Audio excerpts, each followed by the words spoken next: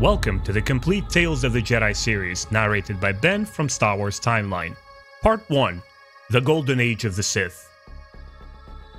Prelude, Conquest and Unification. A long time ago, in a galaxy far, far away, in the days of the Old Republic, 5 million years before the birth of Luke Skywalker and the Galactic Empire, a young Jedi scholar called Oran-Ur recounts the epic of the Great Hyperspace War. It is a tale of how the wise Empress Theta united the 7 worlds of the Chorus system, and how destiny set young explorers Gav and Jory Daragon on their bold adventure that would change the galaxy forever. Far in the Chorus star system, 2 supply runners Hawk and Timar Daragon volunteer on a mission of mercy from their home planet of Sinagar.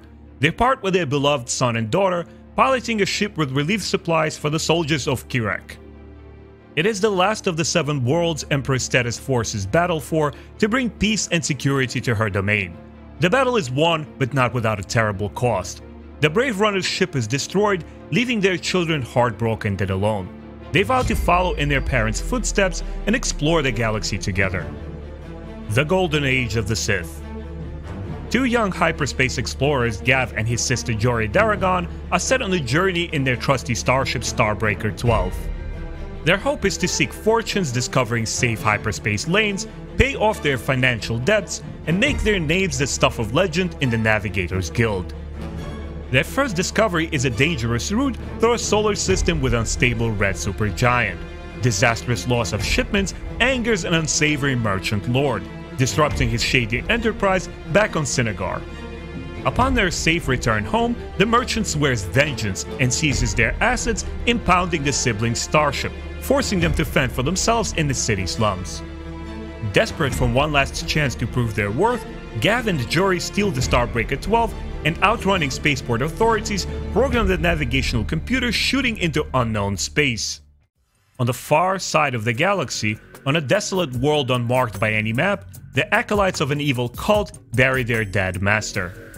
The legacy of the Dark Lord of the Sith, Mark Aragnus, comes to an end when one of his subjects, Nagasato, challenges the ancient ways. He calls out his opponent, Ludo Kresh, to determine a new leader through mortal combat. Suddenly, the immortal spirit of their former lord arises to warn his people. The fate of his prosperous empire hangs in the balance. Only a worthy successor must take his place. At this precise moment, the Starbreaker exits hyperspace near the planet's orbit, and the Daragon siblings make their way to the Korriban's surface. Their friendly greeting is interrupted by unprovoked attack, and both strangers are taken prisoners to Zeost. There, the descendants of the exiled Jedi build their seat of power.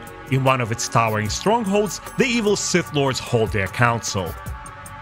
Ludo Kresh, whose mind is set on the old traditions, demands the Republic spies be put to death to protect their space from potential threats. His arch-rival Nagasato proposes to exploit the newcomer's knowledge of the star maps and strike the unsuspecting Republic first. Later, in the black shadows of night, Nagasato and his elite Masashi warriors break the prisoners free and make their escape to his hidden fortress of Karshian. Promising a safe haven for Jory and her brother, the Sith returns to his peers on Zeost. Barging into their council chamber, he blames the murder of his master Simus on the Republic spies. In a desperate bit of power, Nagasato persuades his supporters and undergoes the marking ritual, proclaiming himself the next Lord of the Sith. At the heart of the Republic space, the young Jedi scholar Oran-Ur and Empress Theta rush to the city world of Coruscant. There he presents his Force vision before the Jedi Council. In it, he felt a tremor in the Force, and believes it is a warning of impending threat from the acolytes of the ancient Jedi exiles. Back at the Karshian stronghold, the cunning Sith Lord separates the siblings. He promises great rewards, secretly plotting to further his own ambition. Nagasato believes his peers have become complacent, and that the Empire requires a new enemy to remain strong. His plan is to destroy all political opposition against the crusade on the Republic. He preys on the Gav's weakness, instructing the youth in the Sith magics, while promising a safe passage home to his sister Jory. Before our tale ends, the brother and sister will know much sorrow and pain as unwilling pawns in his twisted game.